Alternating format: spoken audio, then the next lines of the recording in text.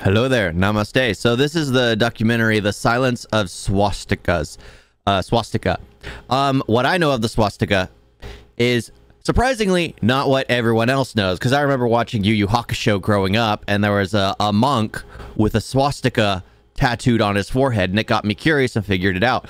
And then I found out the history of it, on how the Nazis basically used it in order to gain access to locations and temples which were no one had been allowed to set foot on forever, just because it was like, oh, look at the symbol. Of course, most people, they look at the swastika, they think it means hatred, they think it means racism, they think it means, like, you know, complete opposite of what it originally stands for. So I'm curious on what this is going to go, if I can learn a lot new, or just a few things new, or things that I just never even knew before. That's always a good thing. So yeah, this is The Silence of Swastikas.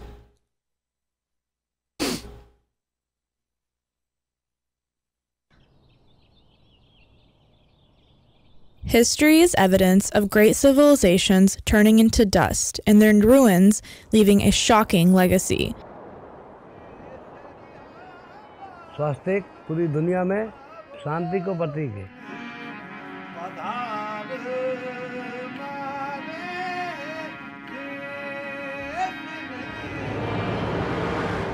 A symbol of well-being and prosperity was tarnished over the last century. It is time to peel the history and know the truth.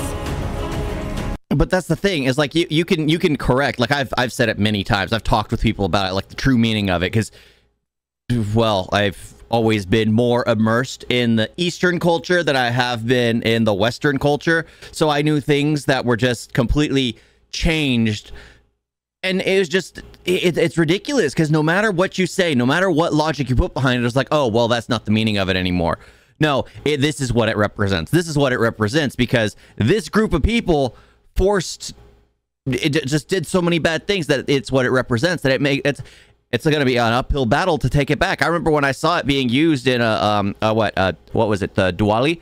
I saw it being like drawn with like the red, and it was like a decorated, beautiful piece of artwork, but the focal point was the swastika. And I was looking at that, I was even though I know the history of it, was just like, why? And I'm like, oh yeah, of course, because they don't care about what the Nazis did. The Nazis are irrelevant at that for them, because it's just been ingrained in culture for a long period of time. It's just, the Western world had no idea of it. So even though I know the history of it, it still jars me sometimes, because I'm not used to seeing it. And then I see it, and I'm like, oh yeah. Yeah.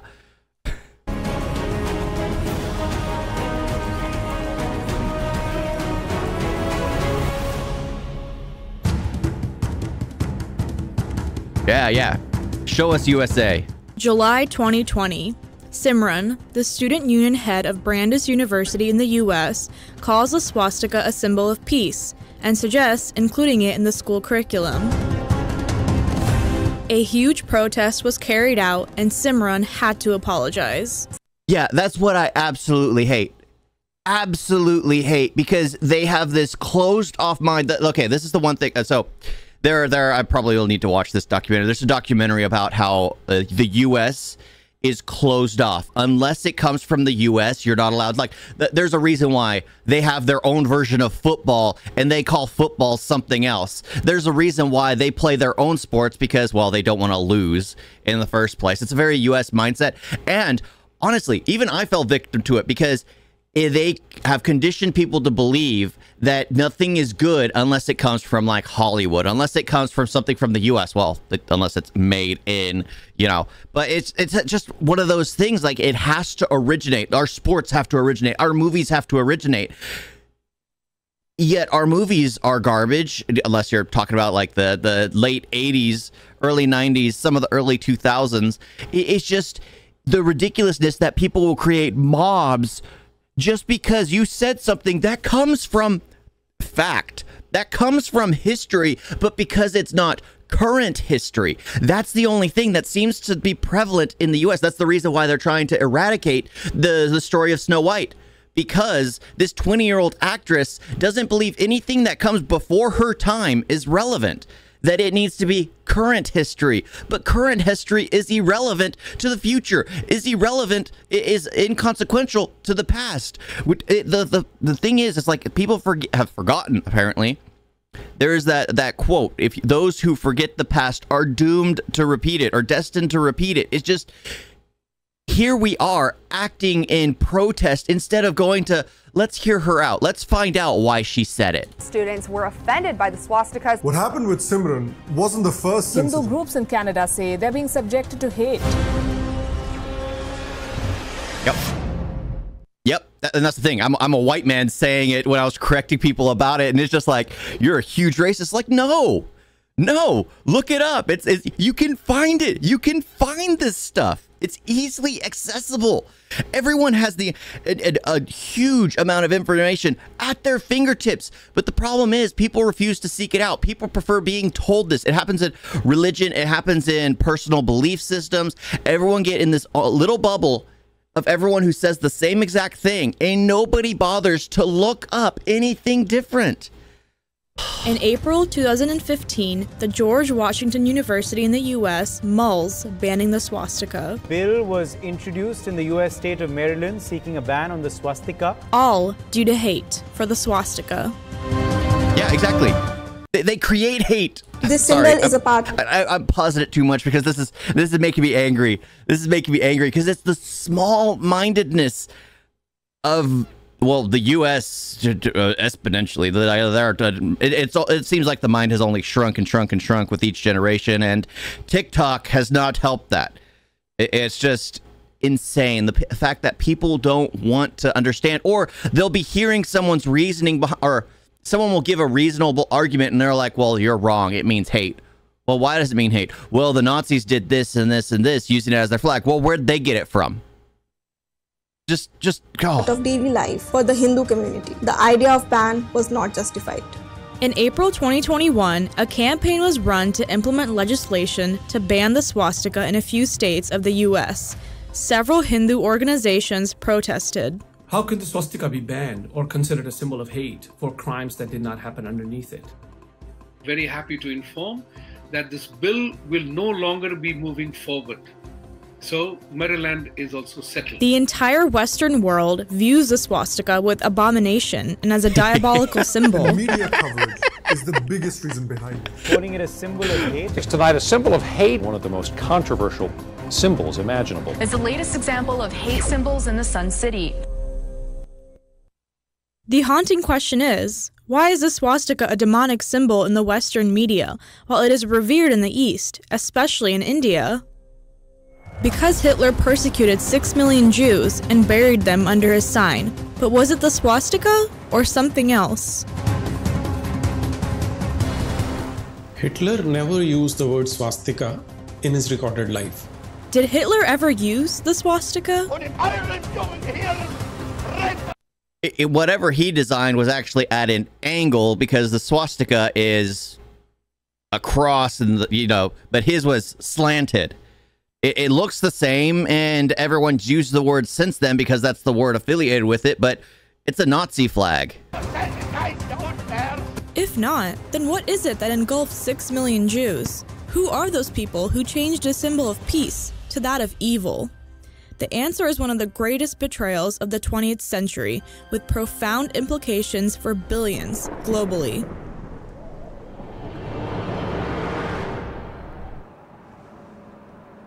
Ugh. Yeah, I tried to stop pausing it because it's just so aggravating. So aggravating. Oh. Stupidity. And the fact that people want to be like the US. No. Don't be like the US. Everyone be yourself.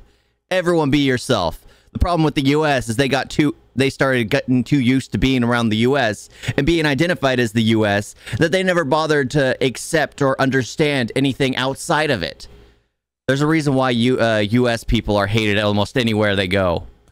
Never in history has such ruination, physical and moral, been associated with the name of one man, Hitler, who ruled Germany from 1933 until his death, under a symbol that the Western world now calls swastika. Was Hitler so influenced by India and Hindu tradition that he made the swastika a symbol of his entire political life? To know this, let us peep into the speeches and writings of Hitler. Hitler, a chronology of his life and time. This book compiles all the speeches and statements of Hitler. Let's see if his words and beliefs are consistent with the current understanding of swastika in the West.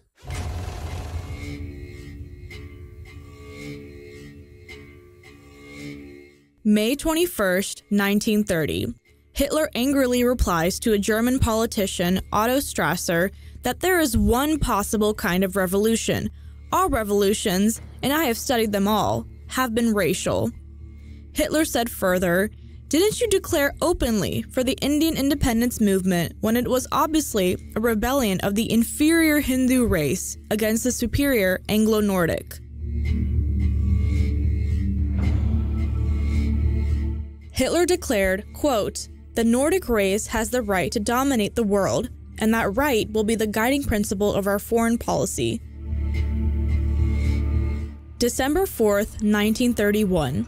Hitler advocates friendship with England in a press conference and says that, quote, "The loss of India by the British Empire would be a misfortune for the rest of the world, including Germany." January 26th, 1932. Hitler, while addressing an association of Germany's most illustrious industrialists, proclaimed the superiority of the white race and said that the British Raj did not conquer India by means of justice and law, but by the most brutal ruthlessness on the basis of racial superiority over the Indians.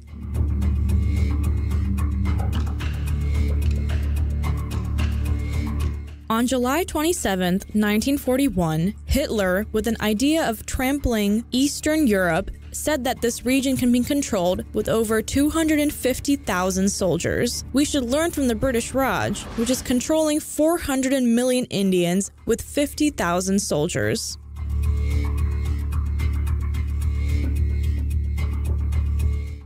In a speech on 8 August 1941, Hitler talked about making Russia to Germany as India was to the British Raj. On 17th, 18th September, once again in a conversation, Hitler said that if British rule leaves India today, then India will collapse in no time.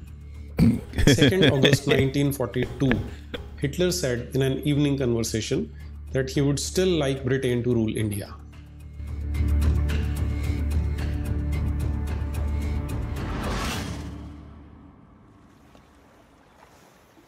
Gosh, that's the thing, is like India was ruled for so long that India wasn't allowed to stand on its own feet. Imagine how much further India would be right now if, well, Britain hadn't been robbing them for the past 400 years, was it? It's just, they'd be like one of the wealthiest and most prosperous nations, but because they were robbed of most of their wealth and one of the jewels is still on the Queen's crown, or King's, whatever it is, on the crown, it's just, it's insane. The fact that people, like, that's the thing, even Hitler believed, well, of course he was insane to begin with, but the fact that people still believe that kind of stuff. The fact that, oh, because they were authoritarian and dictated for 400 years, now this race, this people cannot live without them. It's like, what kind of mindset is that? It's nuts. That kind of stuff. It's the sheer discrimination, closed-mindedness. That's what this whole thing's about. It's all about the narrow-minded focus and the fact that people refuse to listen to reason. Everyone goes to an emotional response. And I've brought this up time and time again.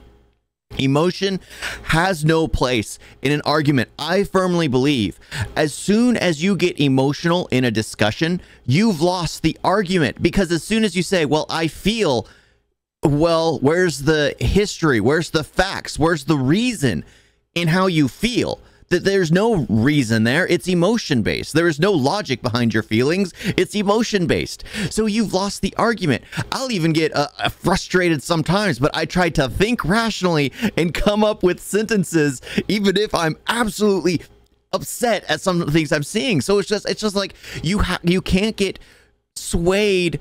You can't sway people with emotion. Well, let's face it. The majority of people are easily getting swayed in the U.S. by emotion.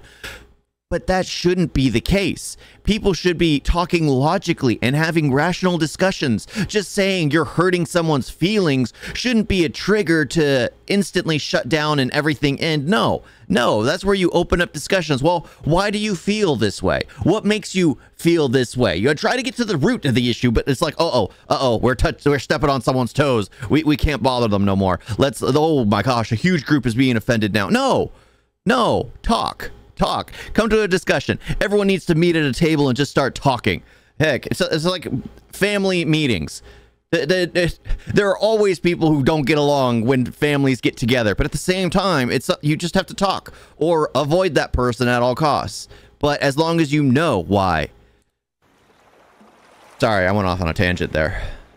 These facts pose a contradiction. Would a man so megalomaniacal, so devilish in his understanding of humanity, with such prejudices against the Hindus, make an ancient Hindu symbol of prosperity, the swastika, represent his entire political career? There is more to this than meets the eye.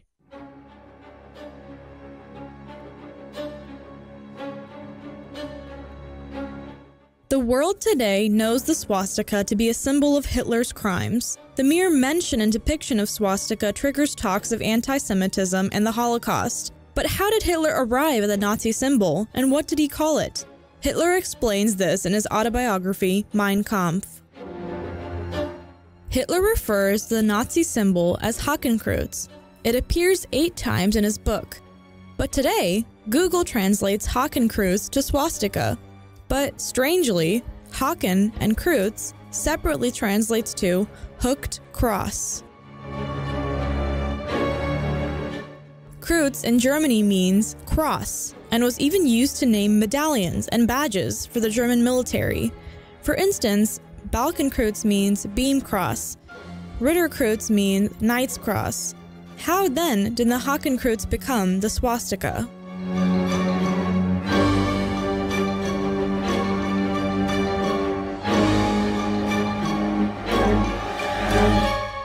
Well, that was a sign of hate. You could tell by the angle it was at, the fact that everyone was there was white and raising their hands. You could tell. Cross is a symbol of Christianity. Hakenkreuz means hooked cross. So when did this become swastika? The answer is hidden behind 2,000 years of history, which culminated in the brutal persecution of 6 million Jewish people.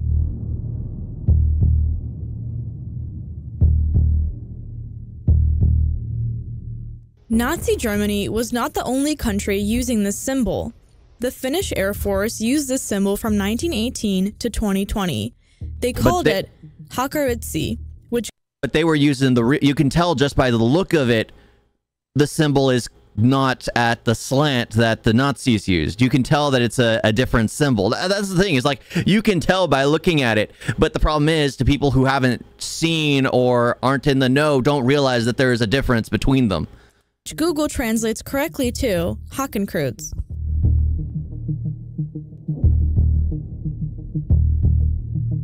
Similarly, in the County Council headquarters of Britain, built in 1939, on the uniform of the 45th Infantry Division of the U.S. Army, in France, on the airplanes of Air Force Unit N-124, and on the ruble printed after 1917 in Russia, that one's sideways. The rest was full of symbols that looked like the Hakenkreuz. In the USA, the cover of the 1913 yearbook of Westfield High School shows a swastika-like symbol which they call the Gamidian. The word has hidden roots in the West.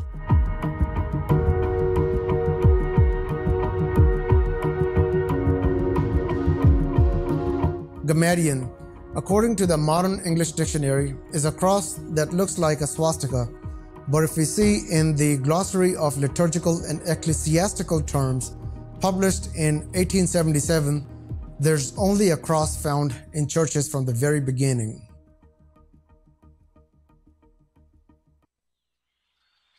Hakenkreuz, or Gamarion, or Hakaristi, all mean a kind of cross. But was the word swastika ever used as a cross? The answer is a yes, due to callous scholarship, which spread in spite of cautions raised by some eminent scholars of the time.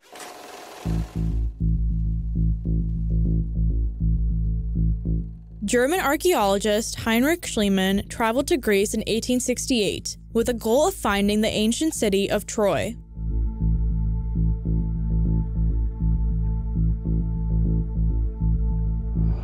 In 1871, Schliemann found the remains of the ancient Troy. The remains had the symbol resembling a swastika. These remains and these symbols immediately became a topic of discussion. In 1885, Heinrich Schliemann's book Ilios was published in French, in which he used the word swastika for the symbol. But what did he mean by the swastika?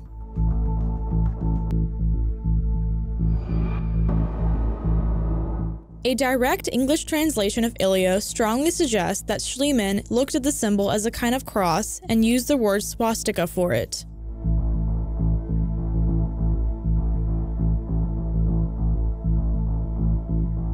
This comes out clearly in an 1891 English translation by Eugene Seelys, which says that the symbol found in the excavation is a cross.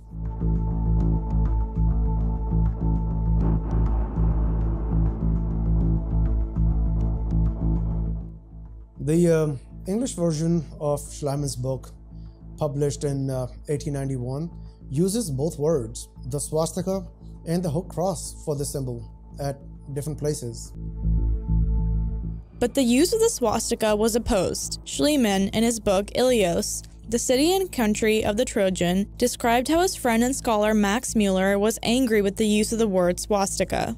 In his protest, Max Mueller said, quote, "I do not like the use of the word swastika outside India. It is a word of Indian origin and has its history and definite meaning in India." End quote.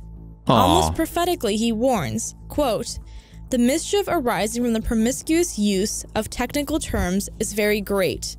The occurrence of such crosses in different parts of the world may or may not point to a common origin, but if they are once called swastika, the vulgus profanum, or common masses, will at once jump to the conclusion that they all come from India, and it will..." Well, it's not just that they all come from India. That doesn't matter. It's the fact that now every single symbol, like, it's funny how he was able to think so far ahead. It was like, we can't label this as such. We have to call it something else because people will link it to India. But in this case, now, honestly, if it was called that way in advance and everyone knew it as such, like, oh, it all comes from India, then when the Nazi party flew that flag, it would have just been seen as, oh, why the heck are they flying this with a symbol? It's one of those things that is probably he was thinking about the future of, like, you know what, let's have Indian culture, retain Indian culture, I guess, maybe. But at the same time, it backfired because now the Nazis were able to take over as the ones who created and flew that flag, and they're the sole right owners of that. It will take some time to weed out that prejudice. End quote. Okay, so it was due to the hate. In 1894, a famous book was written, The Migration of Symbols. In Chapter 2, the author writes that Dr. Schliemann has found the Gamidian in the excavations of Troy, and in this book, he explains the meaning of the word Gamidian, a type of Christian cross. The word swastika is not used here. Further, it was written in this book that Hindus make Gamidian, i.e. a kind of cross, on their books on New Year's Day, not the swastika.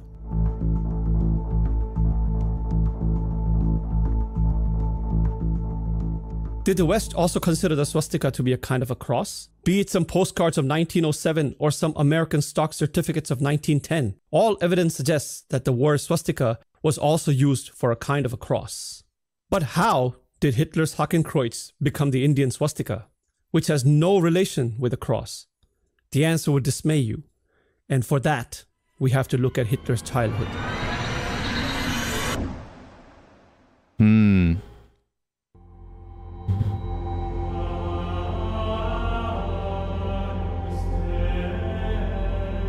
In his book, Mein Kampf, Hitler recounts the joyous religious moments of his childhood in the town of Lambach, how he used to take singing lessons in the church courtyard in his spare time, and how in doing so, he was completely immersed in the festivities of the church.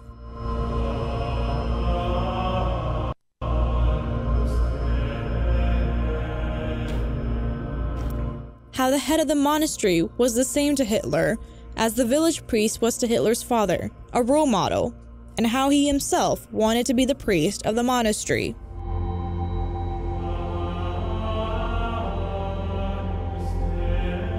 Alluding to this, an old friend of Hitler also talks about how Hitler wanted to be a priest, and how he used to wear a kitchen apron and preach in the pose of a priest.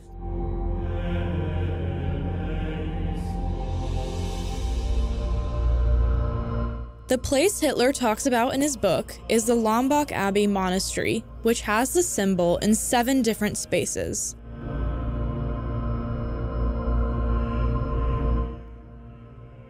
According to Robert Paine, who wrote the popular biography of Hitler, Hitler could see this sign in his childhood from the window of his room and on his way to his school. According to Paine, this sign is the inspiration behind Nazi Hakenkreuz. Although Hitler never clearly mentioned about this inspiration, but the effect of Christianity on Hitler from childhood and his relation to this monastery points in this direction. What does this symbol mean in a Christian church? And why did Hitler choose it? The answer to these questions will peel another layer of this mystery. History was changed. The game of chess was played with humanity, where the moves were all in one wrong direction. And these moves were going to become a great source of concern in the future for innumerable people of the East, for which we need to look at when the West started using the word swastika.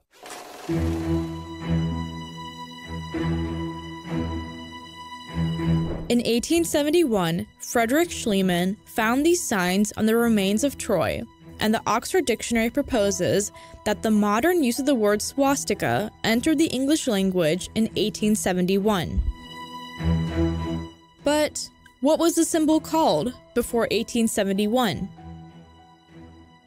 In a book called The Pursuant of Arms, published by the British Library in 1851, this symbol is called philfot, which is called gammadion in the Greek churches, and the only similar sign is found on old coins of the Crete civilization. No other so popular example is there.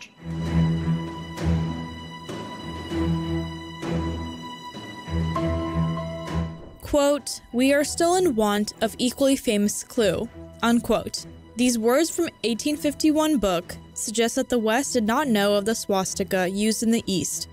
Indeed, the book never refers to the symbol as a swastika.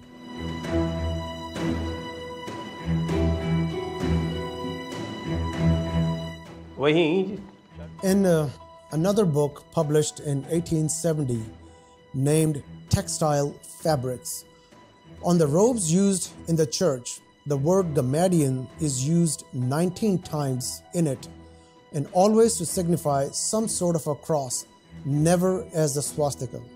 Gamma is a Greek letter. 4 gammas joined together to form a gammadion. It was occasionally used by early Christian society. But how did this symbol become synonymous with Jesus Christ?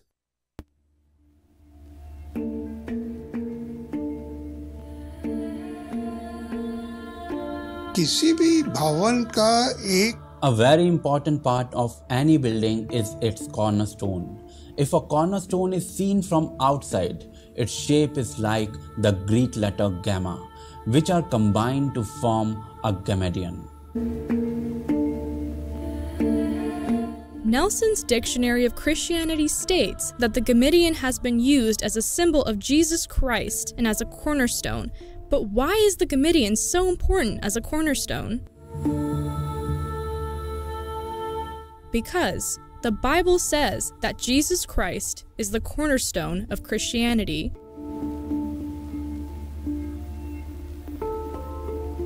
The precious cornerstone in Isaiah 28:16 is a reference to Jesus Christ as the foundation of God's people. Similarly, in the New Testament of the Bible, in Ephesians 2:9-21, Paul mentions, "You are no longer foreigners and strangers, but fellow citizens with God's people and also members of his household, with Jesus Christ himself as the chief cornerstone."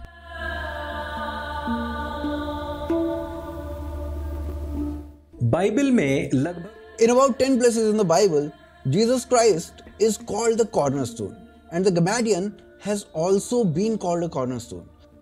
This is why in Nelson's Dictionary of Christianity, Gamadion is called a sign of Jesus Christ. And for this reason, the importance of Gamadion in Christianity can be understood. This sign is still present in many places of importance to Christianity.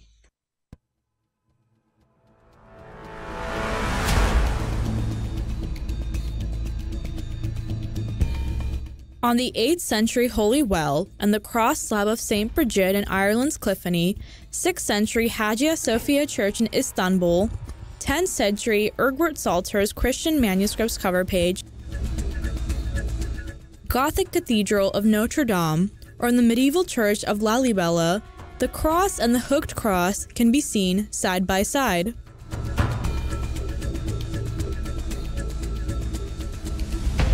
There were several types of crosses on coins used by the Merovingian dynasty, one of which was the hooked cross. Be it the transenna panels of Christian architecture from the 11th century found in Italy, or the gravestones from the 13th to the 16th centuries found in Bosnia, we can see this sign. It is very common for this sign to be found in ancient churches or other places associated with Christianity. Not surprisingly, this sign can also be seen on the floor of the Pope's official residence in Vatican City.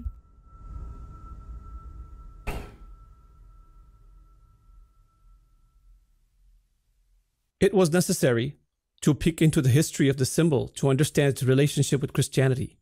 But it begs the question, was Hitler so influenced by Christianity that he chose a symbol which metaphorically represented Jesus Christ to drive his politics and ideologies? It is not as difficult as understanding Einstein's theory of relativity, once the Pandora's box of Hitler's speeches is opened and dismantled.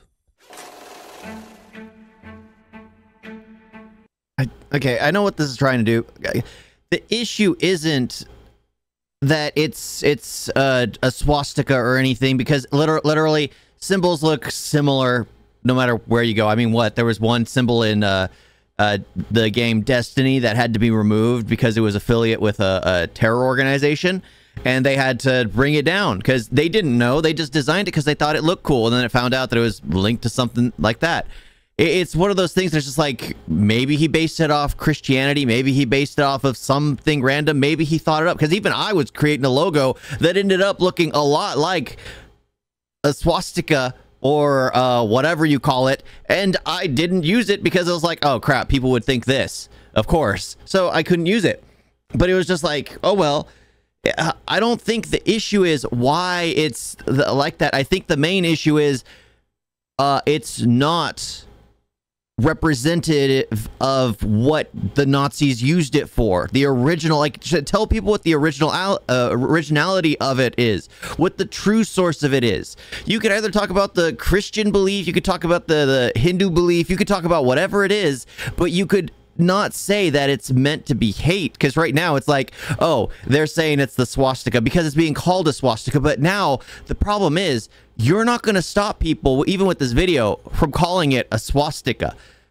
Because from now on, even if it's the Gideon, the Gideon cross, even if it's the swastika, no matter what it is, from now on, be called a swastika. From now on. So you're not changing anyone's belief in it. What you're supposed to do is make people understand that it's a sign of peace, because it feels like it's like, oh, let's shift the narrative towards Christianity. Let's make them the hate group. But the problem is, it's not the religion that's seen as evil. It's not Hinduism. It's not Christianity. It's the symbol itself. So you're supposed to veer people's view away from the symbol. You should talk about how Christianity viewed it as this. The Hindus view it as this. This group views it as this. This group views it as this for thousands of years. And then the Nazis did this. And then you talk about more things of what it represents. Because right here, it's just like, they're just trying to say it's all Christianity's fault. That's where they're going to end it. It's like, oh, it's all Christianity's fault. Let's blame Christians instead of the swastika. Let's call it the Gideon. No, you're not going to change people's beliefs with this right now. You're not. It's too late. It's too late. What you do is you have to talk with people and let them know, oh, this was used by the Nazi Party, but it doesn't represent its original sign. It's about educating people, not shifting blame. Shifting blame isn't going to do anything. Oh my gosh. This just adds to the problem. On April 12, 1922, in the Nazi Party newspaper, Hitler said that he is following the example of Jesus Christ in the struggle against the Jewish people, and it is inappropriate to say that speaking against the Jews is same as speaking against Christianity. On November 11th, a newspaper in Munich published an interview with Hitler describing how he was fighting Marxism, which was influenced by Jews, and how Jesus Christ was a German. It's funny how people will rewrite the Bible in their own image. It was like there's that one that says Jesus Christ was I think there are actually two. What Jesus Christ is an American. Everyone rewrites it to be like, oh, Jesus Christ came from here. The original Jews are from America and they happen to sail east. It's just like, oh my gosh, whatever. May 1923. Hitler in a social gathering said he would enter Berlin the same way Jesus Christ entered the Temple of Jerusalem and dragged the moneylenders out using a whip. In 1926, during a Christmas speech, Hitler said that his struggle against Jews is to carry out the work of Christ, which he could not accomplish in his lifetime.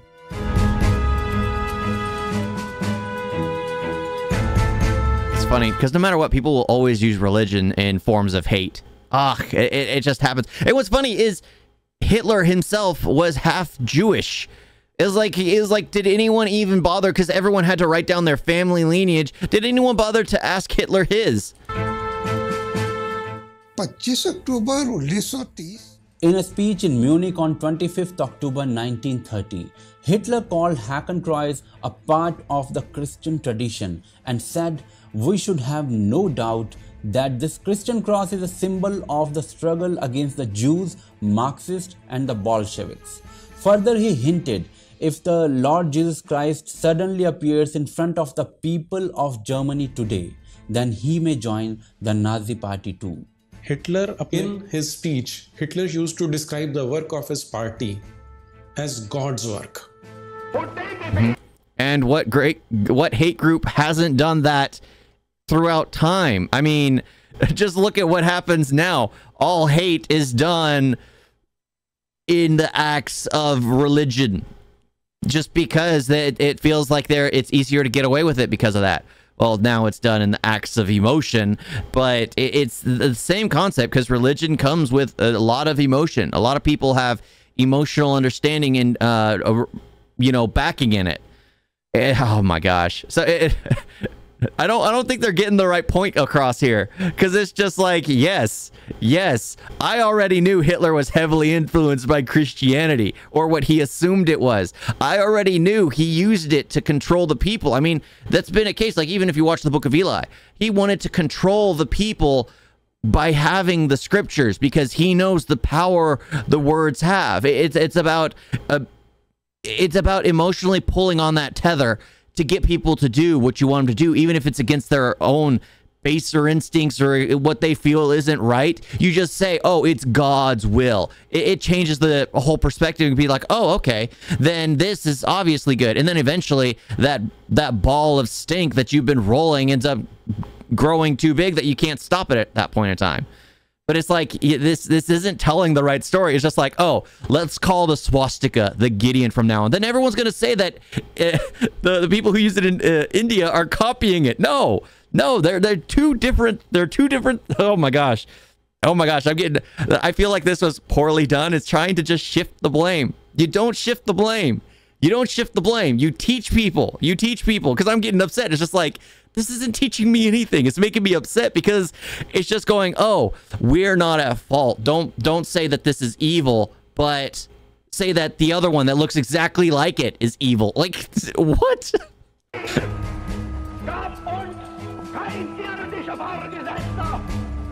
It's Pandora's box. It's been opened. You can't put it back in the box. You can't close it. It's the swastika. It will always be the swastika. What you can do is change people's perspective of it. Wanted to run his own party as a religious order.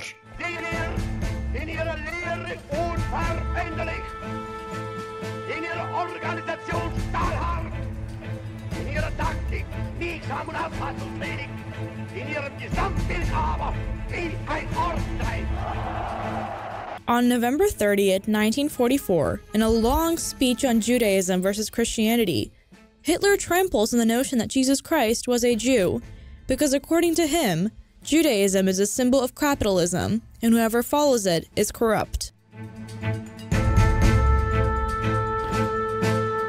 These sentiments didn't resonate only in Hitler's speeches. In fact, his entire political career was permeated with vitriolic, lava-like racial segregation. Gee, where does that sound familiar? Where do you use racial tension and you invent racial tension in order to get political, you know, sway? It happens all over. It's very familiar that the fact that stuff still happens now. So nothing's changing. You're not changing the narrative. You're just saying, oh, this is politics, and that's politics. Jesus Christ. In one of the most popular posters on the life of Jesus Christ, John the Baptist is seen baptizing him, while a white dove is hovering around him in a clear sky with a shining sun. In 1935, the Nazi Party publishes a similar poster of Hitler, the only difference being Christ is replaced by Hitler and the dove is replaced by an eagle.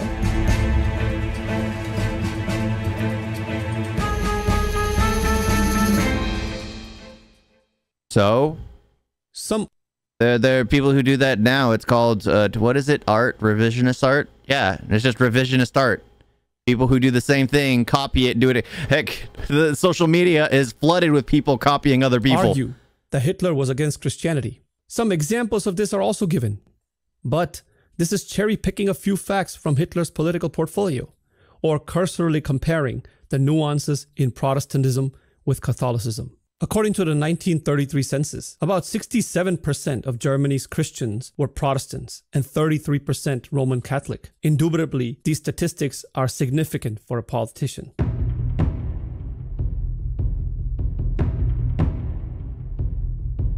In his book, Mein Kampf, Hitler states that the Catholic Church cannot comprehend the problems and issues of German people because the prime body which governs the Catholic Church is not located in Germany.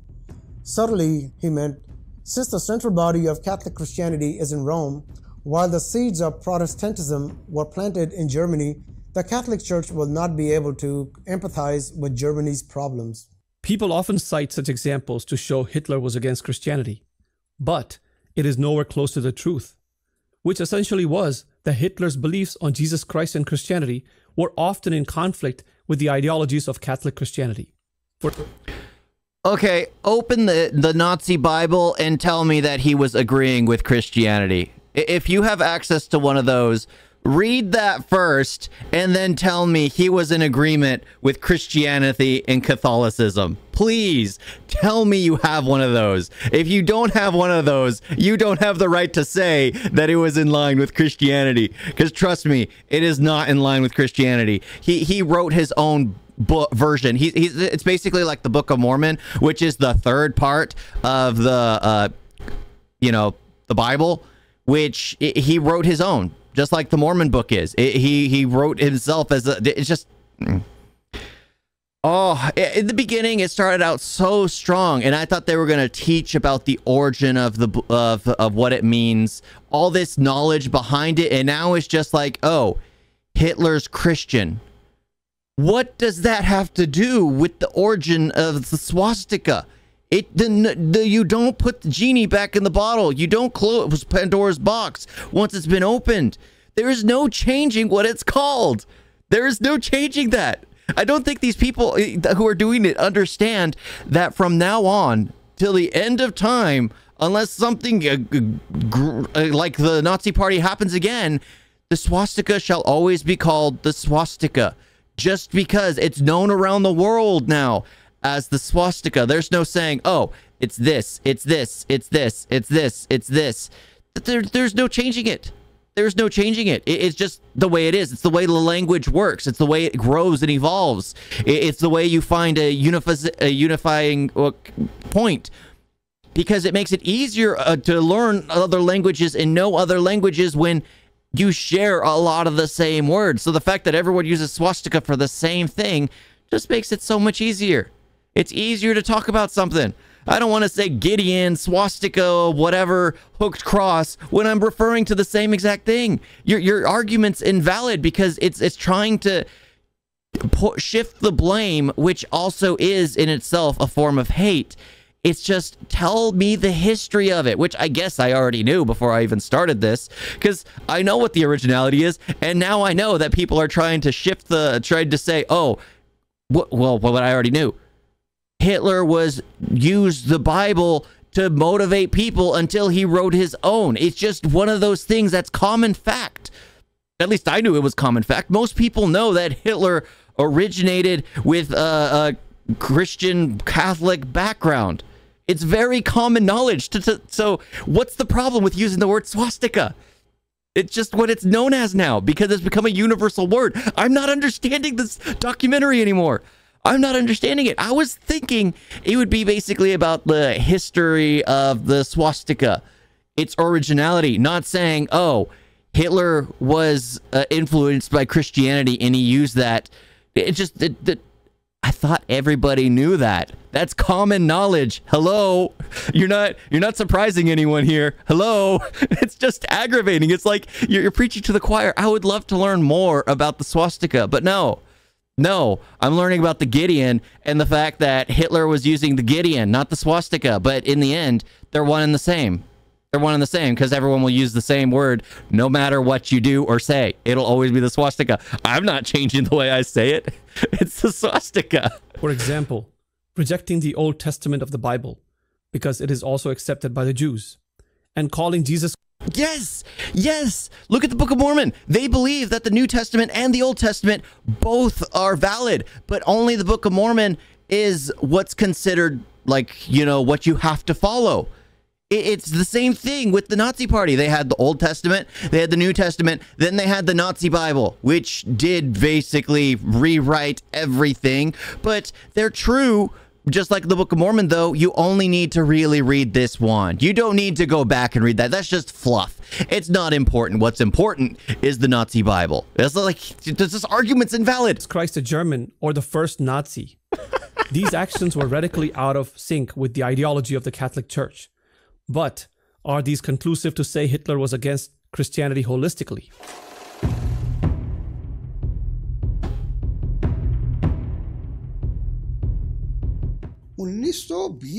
In 1920, Hitler's Nazi Party officially published 25 points of German religion. It is clearly written on the 24th point of this publication that the Nazi Party advocates the tenets of Christianity.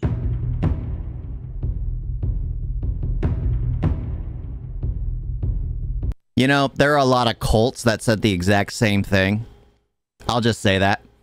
There are a lot of cults and extremist organizations that say the exact same thing, that they only preach 100% of what their religion says, when most of the time they're just crazy and delusional and refuse to read their own text. The struggle we are fighting today, which will either finish with our end or by victory, in the real sense, this struggle is between Jesus Christ and Marxism. These were the powerful words of one of Hitler's closest aides, Joseph Goebbels.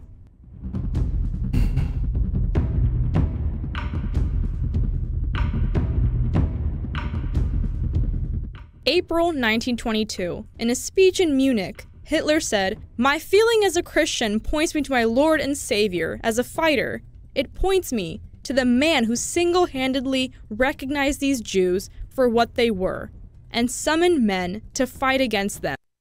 But that's not the Christian, they are God's chosen people. It says that in the Bible. So how can you, you know what?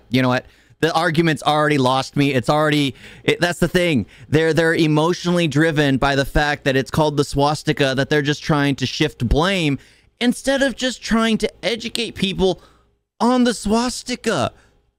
You're not adding anything new to the argument. You're not. There's nothing new here. In the very beginning, I absolutely loved it. I went on a tirade. Now I'm just on a tirade because this thing is so aggravating. It's telling me things that are just obvious. Absolutely obvious. It's not gotten to the point. Tell me. Oh. He is the greatest warrior.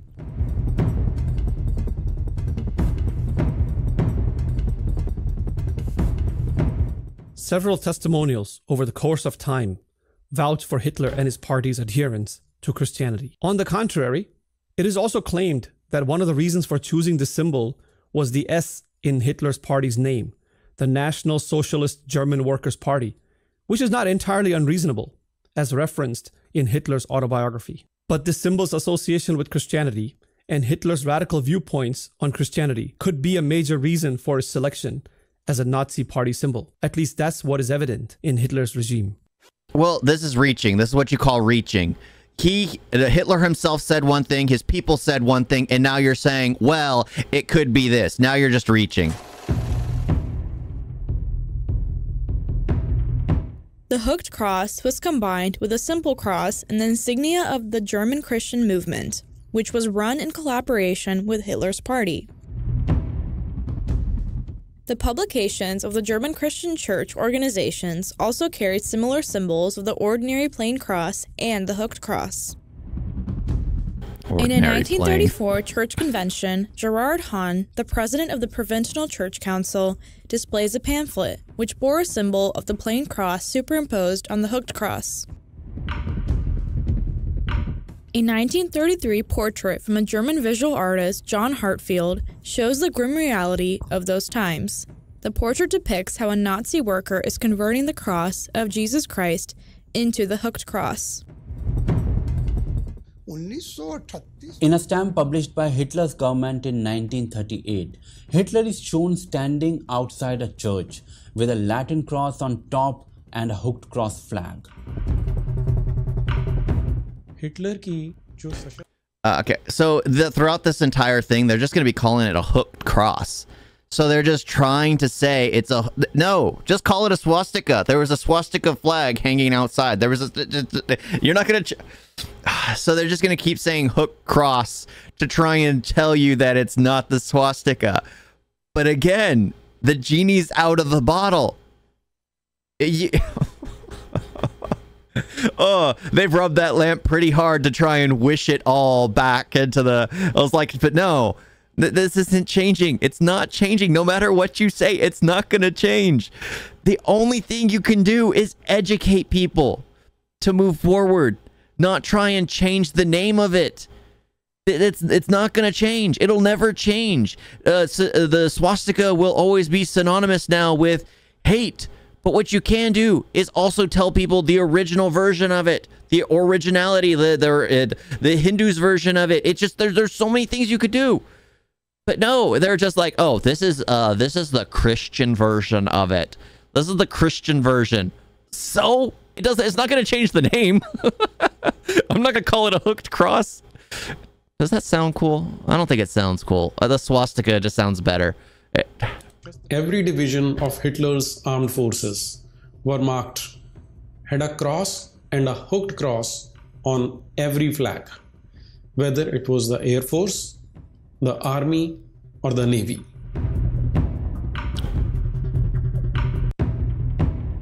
German महिलाओं की League of Nazi Women, an award for German women, the Honor Cross of German Mothers, an award to honor mothers of German soldiers, or the German Order Medal.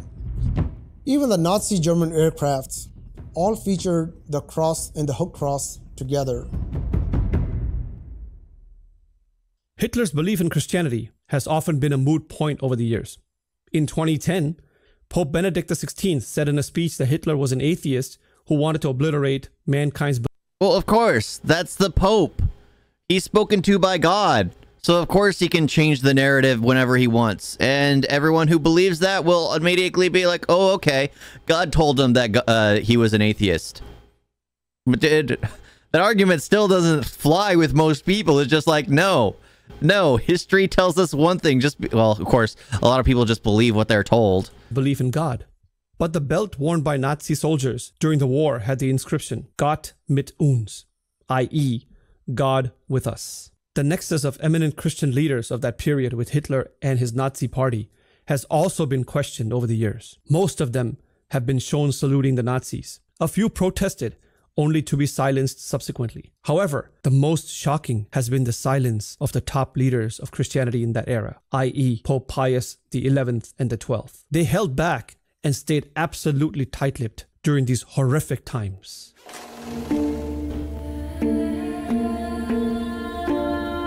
Well, because who knows? Maybe they were on board with it. But, I mean, I wouldn't put it past people, because everyone has hate. Everyone feels it.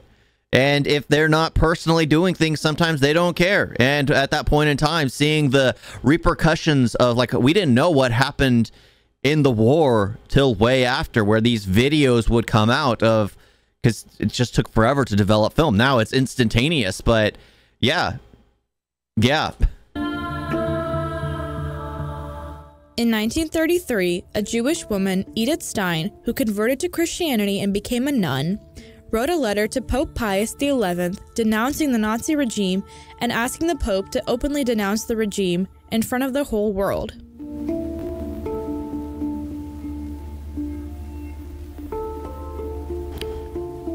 He's not going to do that.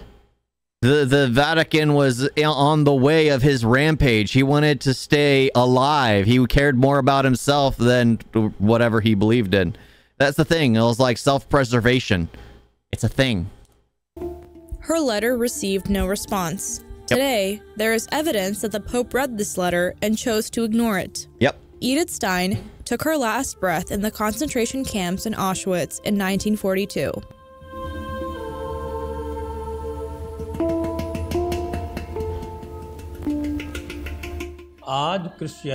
Today, in Christianity, Edith Stein is known as a saint and a martyr. But there was a time when the Pope ignored her even after reading her letter. This silence was so deep and so shocking throughout this period that Carlo Falcone wrote a 400-page voluminous book, The Silence of Pius XII. In 1942, Pope Pius XII, in his Christmas speech, criticized the Nazi Party without making any direct references to Hitler. His criticism of Nazis came at a time when the genocide and extermination of Jews had hit its peak. By the way, Pius XII became Pope in 1939, but in 1933, he was the Papal Secretary of State in the Nazi government. It can be debated whether or not Hitler believed in traditional Catholic Christianity. But the fact that there was some form of Christian influence on Hitler and his government. Well, yeah, that's a fact. It's been a well-established fact. I think it's a commonly known fact. Was even brought to limelight by the media of his enemy nations at that time. On May 16th, 1941, the Daily Mirror in England published a cartoon defining Hitler's regime. An ape was shown as Hitler, who was turning a simple Latin cross into a Hakenkreuz. And the new Christianity, 100% Aryan, was used as a caption for the cartoon's theme. It is clear from here that Hitler's policies, ideologies, and the work done under his regime was called New Christianity, whose poisonous seeds were sown under this sign and which germinated to propagate cannibalism. It can now be understood that this symbol of Hitler had no association whatsoever with the swastika. No duh. You're Oh my gosh. Oh my gosh. It's oh my gosh. It's this documentary is not making any sense. It's not making any sense. It's just like, no, duh. Anyone who knows the originality, like even I knew at the beginning, and this documentary is just aggravating me because it's like all this stuff is common knowledge. There's nothing new here to basically be like, oh, that's fascinating. Oh, that's cool. Oh, that's historic. It's like, yeah, this is very well World War II is well documented at this point in time. Everybody knows a lot about it. The fact that you guys didn't even bother getting a hold of one of the Nazi Bibles for your documentation is one of the things that's absolutely aggravating. It's like, come on. You know they had their own Bible. That's very common knowledge. A Hindu symbol, even from a religious belief perspective. But the big question is, what was the media and society of that time calling this symbol of Hitler's Nazi party? That's what I want to know. On November 21st, 1922, the New York Times published the first article about Hitler, in which his ardent followers were called Hakenkreuzler, which means followers of the Hakenkreuz. In the same article, the word Hakenkreuz was used in about 4 different places for Hitler's symbol, and it was said that this Hakenkreuz uprising of Hitler's is a hit. Here the word Hakenkreuz, however, is not defined at all, as if people are well aware of this sign. Okay, it seems like they're finally getting to the point. It seems like the majority of the middle section just did not belong. It absolutely did not belong. They could have had a small segment saying that Hitler was influenced by Christianity, so that therefore the fact that it's called the swastika is strange. Let's find out why they use that word. And then they start telling us why that word was used in the first place. Why was the propaganda started, and why does the world know it as the swastika now? That is what you do. You don't go, oh, just so you know this, well, duh. Just so you know this, well, duh. Just so you know this, well, duh. Just tell me. Just tell me what I came here to see. In December 1923, the New York Times published another article referencing Hakenkreuz. However, after Hitler came to power, New York Times published another article on 19th March 1933, choosing the words hooked cross and swastika. And the article also mentioned the swastika made its way to Germany from India, a presupposition for which there has been no proof till date. The question is, if the swastika and hooked cross are equivalents, then what is the swastika's relation to India? Because the Indian swastika is not a cross at all. A shocking revelation on this is made by the New York Times itself in 1939. December 31st, 1939, in the freezing winters, an article was published in the New York Times titled "The Antique Crosses of Christendom." The article mentioned, although there are several different types of crosses, there are 5 basic forms of a cross. Hooked cross is one of them, whose origin is lost in the savagery surrounding the swastika. The New York Times, which described the hooked cross as the swastika in 1933, was calling the hooked cross a victim of the swastika in 1939. Yeah, they could have just cut out, because this is the interesting part. This is the interesting bit. What? Why did it happen? Was it ignorance? Was it the fact that they did some random research, or was there someone from India saying, oh, I recognize this symbol. It's a swastika. That's what they called it there. Is that could have been the case. And they just didn't. They were like, oh, okay, let's do that. Because honestly, the hooked cross was not really that prevalent in the U.S. And with it being such a very prominent thing in Christianity, you think it would have made its way to be everywhere, especially it has to do with it's just the basic cross that made it everywhere. But in 1922, the New York Times was not the only one referring to this symbol as Hakenkreuz. Several organizations during that period tried to describe the swastika as a type of cross or a unique symbol. So why did it change? Why did it change? What led to the change? The Basque Museum in Bayonne, France, has been issuing its bulletin for more than 80 years in French. In the 1936 bulletin, the museum called the sign the Basque Cross. Further, it says that the swastika does not exist in the Basque region, although crosses of this type are very common.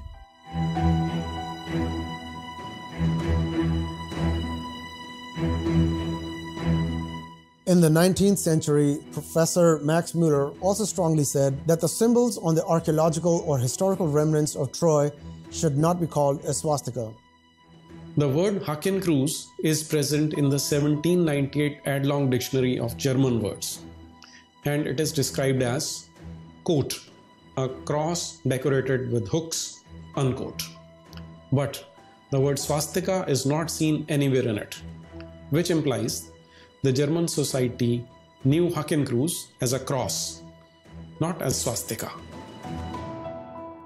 All right, let's get to the point. We're getting close. We're getting close. After all the pointless fluff. This is the conundrum. How did a society in which crosses were an integral part and carried deep symbolism, where various crosses were part of the culture for millennia, often even carved in stone, a society that was hardly exposed to swastika, suddenly start referring to Hakenkreuz by another name? While all this was brewing in Europe, it was too far removed from the common Indian, still colonized by the Britishers, to fathom the deviousness of this game which would haunt their future generation. The answer is hidden in the translation and spread of Hitler's autobiography. In Mein Kampf, Hitler describes the colors and symbols of his party's flag, according to which Hakenkreuz symbolizes the goal of his party, which is the struggle for the victory of the Aryan race. I thought Google translated Hakenkreuz to swastika, and right there it translated it to hooked cross. That seems a little strange. And the goal of victory of that ideal creative work, which will always be anti-Semitic and fatal for Jewish people. Here, what does Hitler mean by creative work, which will be fatal for Jews? He did not describe it. But in future, does Hitler create something which proves fatal for Jews? The answer is a single word.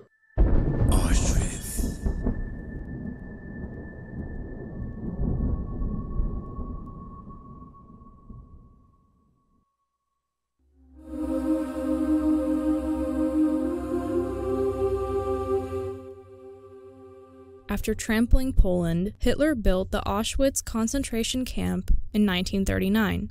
In simple words, it was a factory for the total genocide of Jewish people. By 1944, nearly 1.1 million people were brutally killed there, of which over 900,000 were Jews. And this is in a single camp. By the end of World War II, Hitler killed a total of about 6 million Jews. The whole world was stunned by this diabolical and unprecedented creation of Hitler.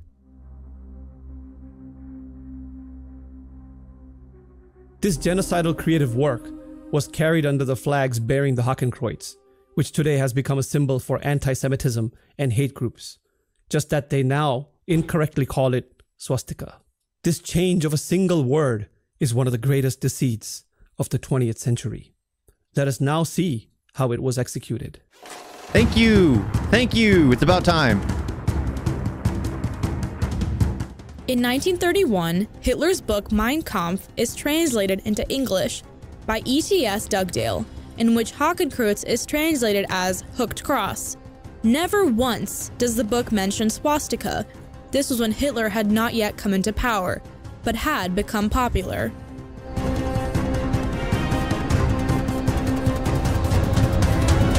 Hitler came to power in 1933 and without wasting any time started executing a script of the persecution of Jewish people. The script began by snatching the human rights of Jews and ended with snatching their right to life.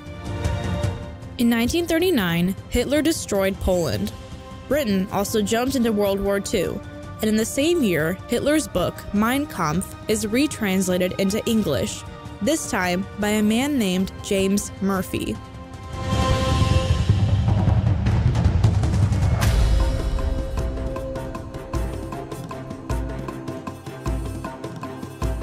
This rapidly became the most popular English translation of Mein Kampf, or My Struggle. And in here, every mention of Hakenkreuz is translated to swastika, and thus began the process of changing a symbol of peace and well-being to an emblem of extreme evil and hatred. But that doesn't change it whatsoever. I mean, I know they're trying to show but the thing is, no matter what, the Western world will always identify the hooked cross, and if they went to India, they'd identify the hooked cross being used. So it's just like one of those things that it's like you're supposed to re-educate and teach. I like the fact that they're showing us the why, what led to that. Was it a racial hatred? Was it someone who just had been to India and just despised people that he believed were less than him? I mean, what was the reason? Like that's the main point of this documentary. That's what they established in the beginning, and then they gave me like 40 minutes in the beginning of nothing but fluff, maybe 35, but. In his book, Hitler says that the Hakenkreuz will be deadly for the Jews. This was a sign under which a horrifying genocide took place and whose origins could be traced to Christianity. This would have been the biggest stigma on Christianity in entire history. James Murphy, who translated Hitler's book in English, was himself a Christian priest. Could someone associated with Christianity tolerate such a big stigma on Christianity? Is this why James Murphy translated the Hakenkreuz into the swastika? Whether this was a mischief of an individual or a bigger concerted plan, James Murphy is not here today to explain. But the fact that Murphy translated incorrectly is indisputable. So they also don't have so there is no, I was hoping it'd be like some kind of reason as to why he did it. Now it's just like, oh, well, let's just call it. The unassailable truth is that Hitler never called the Nazi symbol a swastika. Others falsely equated Hakenkreuz with the swastika. In spite of this, initially, the swastika did not become the default name for the Nazi symbol. American culture. In a 1946 publication of essays on American culture and literature in Arizona Quarterly, Hitler and his followers were referred to as Gamadion-minded. Around the same time, in the Journal of Education, volume 127, published in 1944, the Nazi symbol was called Filfot or Gamadion. Then how did this symbol become swastika for the common man? For clues to this answer, see this scene from a 1959 Hollywood movie, Prohibido. You know, that used to be our shoulder patch till we switched to the Thunderbird. Christianity? The swastika. That's an old American Indian sign that Hitler copied from us. Believe it or not, the 45th Division used to wear the swastika right here. An American soldier wearing a swastika? Well, we had it long before Adolf got the idea.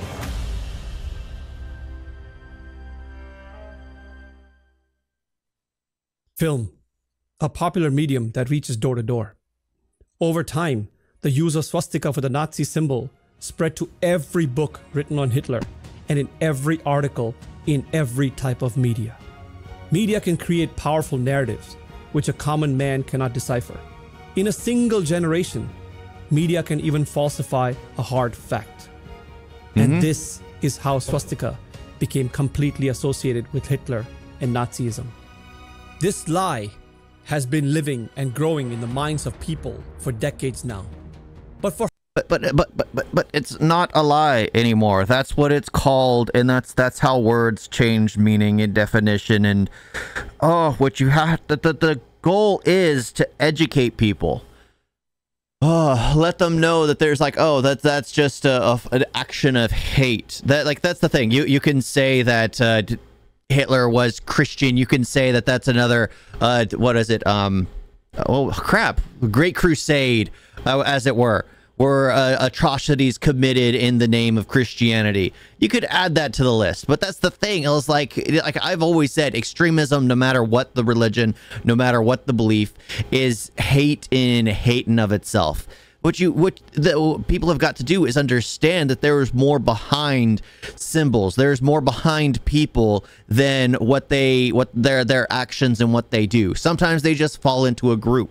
That's why it's like I always say, hate the people, love the individual, because people as a group take on the worst aspects of the group. But as an individual, like you could talk to someone who's in like one of the worst groups out there, but you talk to as they're all in a group, but you take one aside, talk to them individually, you could develop a rapport, you could get to know them, and they become some of the nicest, closest friends you could ever have. But in their group, they're terrible because you identify them as their group. It's just the way society works. It's the way humans work. It's just like we're just like animals. We identify as the pack. As like, who's the pack leader? Everyone who follows that pack leader literally is seen as bad as the pack leader, even though the individual might not be that bad. You get them off alone as a lone wolf, and you'll find out that they're their own strong human being. We're animals. We're just more sophisticated animals. For how long? Hitler never ever used swastika. Hitler benutzte das Wort Hakenkreuz. Das bedeutet nicht, dass es Swastik. It was Hakenkreuz, a symbol used in church, which was wrongly turned into swastika. The glory of swastika should be restored. Swastika is a symbol of our civilization. It has been misused for decades. Its misuse must stop. And it is your responsibility now. Because the seeds of real civilization will grow even in the desert. There may be delays, but the truth has to come out and reclaim its place. Yeah, I didn't care for this one. It's ending with the note that it's your. It's like the only reason I got through it all is because I've been told to watch it. But like, what was it? 7 minutes in, where they started telling me things that were already common fact. I'm like, is that what this is all about? Are they just gonna shift blame to someone else? It doesn't make sense. No, educate people. Tell them its originality. Make a documentary on what its origins was. Oh my gosh, because this isn't going to change anyone's opinion on what it's called. You can't undo it. I've said it multiple times. You can't undo it. Once it's been said, it's been said. It's been said so much that it's the swastika. It'll always be known as such. What you do is teach people about the other, more traditional, the real meaning behind it. Not what it was used for in this act of cruelty for, what, a 10-year period? No, it's thousands of years period of what it meant, what it represented. That's what you do. I knew that because I watched a lot of Eastern cinema, like anime. I watched all that stuff growing up, and I had come across it in many different ways, so I was curious. My curiosity was like, why is this sign of hate on a monk's forehead? And it was just like, I learned about it. But most people don't know. Most people refuse to know too. So doing something like this was just like aggravating. It was aggravating because it just felt like they were just saying, oh, it's not the swastika, which it probably wasn't. It probably wasn't. But that's not going to change what it is now. That's not going to change what people call it now. It's already been too long. It's already just re-educate people. It's about showing people your version of it. Because all you were doing was saying, oh, this is what Christians believe. This is what Christians believe. This is what Hitler believed. This is what Christians believe. This is what Hitler had influence on. Where in there was your belief? Where in there was the peace? Where in there was the love that comes from the swastika? But it wasn't there. All they were talking about was shifting blame or talking hate. And it was like, they're not educating. They're just saying, oh, this isn't what you call it. Like, no, that is what we call it. That will always be what it's called. You're not going to change it with one video. You can't do that. If anything, it should have just been like the history of the swastika, where it shows like the various versions of different religions, and they basically talk about the meanings of each one, and then they bring in near the end, or have like in the beginning, like Hitler using it, a sign of hate, a sign of aggravation, a sign of just anti-Semitism, and then you go into telling every definition, every understanding of it, and then every 1,000-year-old version of what it means, and then you go into, at the very end, we need to change this perspective on the fact that it's meant hate for so many years. Because it's been what, 50 60, 70 years that it stood, especially in the Western world, as a sign of hate. It's just one of those things. And this documentary does not help. It does not. Because most people will not sit through it if they come from the West. Because I was already being told things I already knew. And it just looked like they were saying, oh, I don't like that it's being called this. I don't like that it just sounded like whining. And I was like, oh, I don't care. Don't whine. Tell me how it changed. And I was like, oh, this one white dude happened to change it. We don't know why he did it. We don't know. It's like, oh, great. So in the end, there is no real, that was bothering me because there's no real answer as to why it happened. And it's aggravating. It's aggravating because it's like, oh, I know that happens. That's the problem with real life and real history. You never truly know as to people's actions, what they do, why they do it. But it was just like, oh, they built that up to the very end. I waded through that sludge of, oh, let's blame this. Let's blame this. Let's blame this. Let's call it this when it's too late to change the name of it. It's like, let's call it this. Let's call it this. Never once was it just like, oh, this is how it changed. He just happened to change the name in a book. And yeah, that's it. And then it popped up in a movie. And the movie one, I understand. Like the movie industry was used to subtly send messages to the people, to control the people, encourage people to enjoy war, encourage people to fight for their country, it did a lot of that stuff. It did a lot of that stuff. And they were able to, like I said it when I started, the West has been good at conditioning people to believe things are only good if it comes from the West. So most people who watch, like even my friends, I tried constantly to tell them to watch various movies from like India or certain foreign films. They refuse to, because to them, everything that comes from anywhere from but Hollywood is utter trash. No matter what I tell them, it's utter trash. And I'm someone who hates everything I watch. For the past 20 years or so, I have been complaining with every single movie I saw out of Hollywood. Complaining, never happy, never enjoyed it. And then I start watching Indian cinema and I start talking it up, and they're like, you're just nuts. You just don't understand Hollywood. And I'm like, Hollywood's trash. So they do control the narrative. They do control people's perspective. It's kind of, they ruined themselves because they made it too obvious in the past few years. But yeah, this documentary did not work. I wish it was more of the history, because I was thinking I was going to learn something new, and all I learned were, yeah, Hitler was a Christian. Duh. Hitler used the Bible to basically manipulate his entire nation. The first nation, like I've said this many times, the first nation Hitler took over was Germany. He conquered his own before he was able to start conquering other ones.